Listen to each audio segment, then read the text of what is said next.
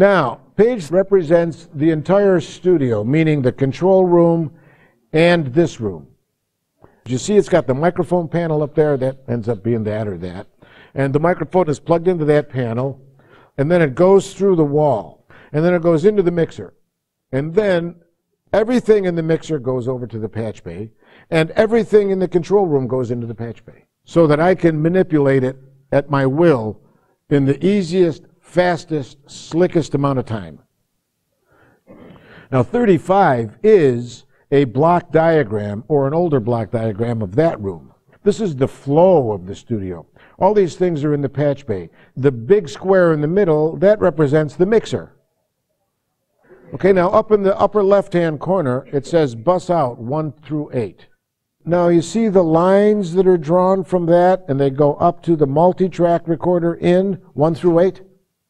Those go through the patch bay, but they are normaled in the patch bay to the 8-track in. And the reason why it's normaled in the patch bay, and I'll explain normaling in just a second, the reason why it's normaled in the patch bay is because that's what you do 99% of the time. Bus 1 out of the mixing console is going to go into track 1 of your multi-track. 99% of the time, until you change your mind. But we don't want to have to use a patch cable just to do something that it does most of the time. So we can wire our patch bay in such a way so that it's got all those holes present. As a matter of fact, you look at that patch bay 43,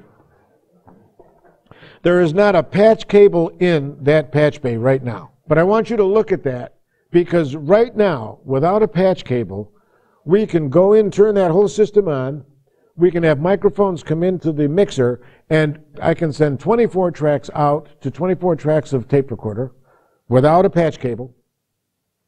I can bring those 24 back into the mixer and push buttons and listen to that tape recorder without a patch cable. And I can send the mix out to the 2-track mix recorder without a patch cable.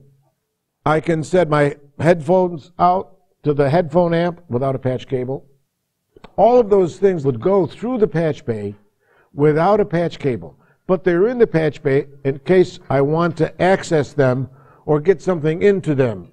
In the patch bay, I would normal my bus outputs to the multi-track. Now, what do I mean by that?